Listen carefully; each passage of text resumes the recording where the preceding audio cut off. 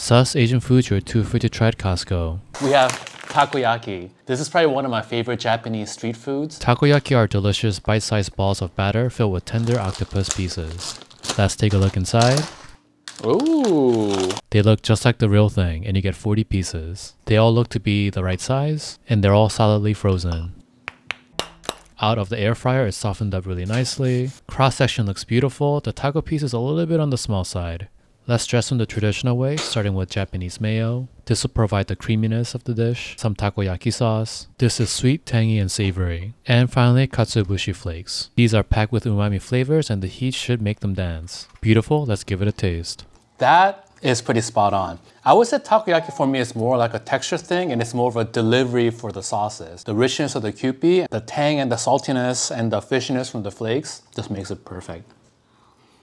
This is a fantastic deal. I think maybe even under $10 and you get 40 balls. Word of warning, the inside does get super hot, just like the real thing. So don't pop the whole thing in your mouth right away.